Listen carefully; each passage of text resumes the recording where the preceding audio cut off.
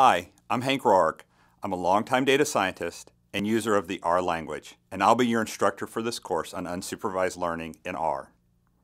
In this first chapter, I will define unsupervised learning, provide an overview of the three major types of machine learning, and you'll learn how to execute one particular type of unsupervised learning using R. There are three major types of machine learning. The first type is unsupervised learning. The goal of unsupervised learning is to find structure in unlabeled data. Unlabeled data is data without a target, without labeled responses. Contrast this with supervised learning. Supervised learning is used when you want to make predictions on labeled data on data with a target. Types of predictions include regression, or predicting how much of something there is or could be, and classification, which is predicting what type or class something is or could be. The final type is reinforcement learning, where a computer learns from feedback by operating in a real or synthetic environment. Here's a quick example of the difference between labeled and unlabeled data. The table on the left is an example with three observations about shapes, each shape with three features represented by the three columns. This table, the one on the left, is an example of unlabeled data. If an additional vector of labels is added, like the column of labels on the right-hand side, labeling each observation as belonging to one of two groups, then we would have labeled data. Within unsupervised learning, there are two major goals. The first goal is to find homogeneous subgroups within a population.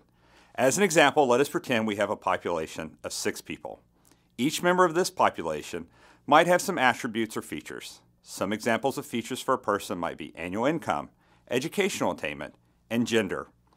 With those three features, one might find there are two homogeneous subgroups, or groups where the members are similar by some measure of similarity. Once the members of each group are found, we might label one group subgroup A and the other subgroup B. The process of finding homogeneous subgroups is referred to as clustering. There are many possible applications of clustering. One use case is segmenting a market of consumers or potential consumers. This is commonly done by finding groups or clusters of consumers based on demographic features and purchasing history. Another example of clustering would be to find groups of movies based on features of each movie and the reviews of the movies. One might do this to find movies most like another movie. The second goal of unsupervised learning is to find patterns in the features of the data. One way to do this is through dimensionality reduction. Dimensionality reduction is a method to decrease the number of features to describe an observation while maintaining the maximum information content under the constraints of lower dimensionality. Dimensionality reduction is often used to achieve two goals in addition to finding patterns in the features of the data. Dimensionality reduction allows one to visually represent high-dimensional data while maintaining much of the data variability. This is done because visually representing and understanding data with more than 3 or 4 features can be difficult for both the producer and consumer of the visualization. The third major reason for dimensionality reduction is as a pre-processing step for supervised learning. More on this usage will be covered later. Finally, a few words about the challenges and benefits typical in performing unsupervised learning. In unsupervised learning, there's often no single goal of the analysis.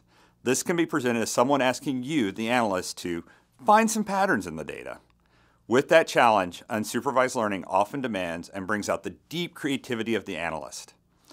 Finally, there's much more unlabeled data than labeled data. This means there are more opportunities to apply unsupervised learning in your work. Now it's your turn to practice what you've learned.